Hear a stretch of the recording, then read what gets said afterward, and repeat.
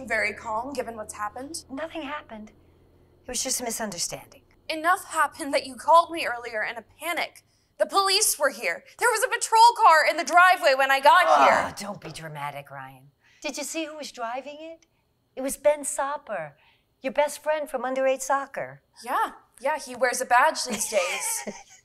I can't think of him without imagining him down at the goalpost crying.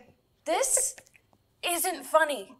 You decided to retire 2 hours away from the city.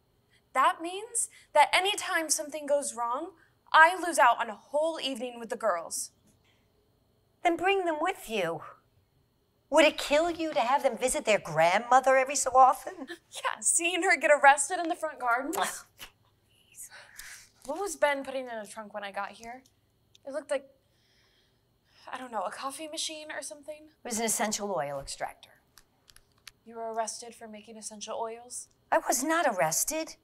I was cautioned, and I was making schnapps and whiskey. You were making liquor? Just for me. Look. And I traded with the neighbors because we're on a pension. You're a bootlegger. You're Breaking Bad. Oh, that show was way too violent for me.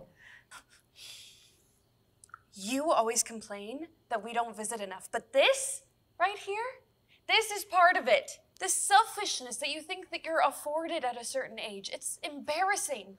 This isn't you being empowered. This is you telling us that we need to toe the line if we want to have a relationship with you, or else you'll cut us all loose. Yes. Yes? Why not? I'm ready for that.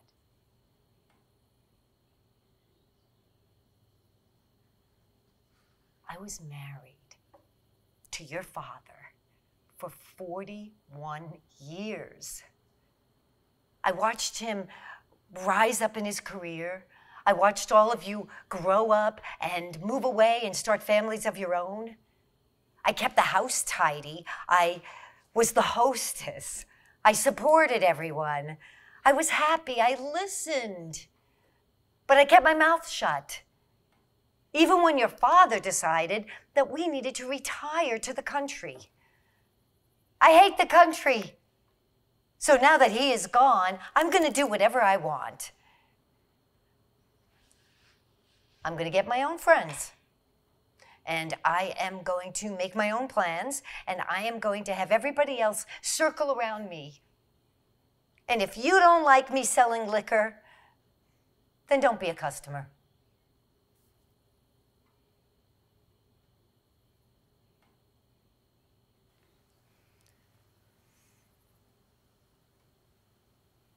Try the schnapps?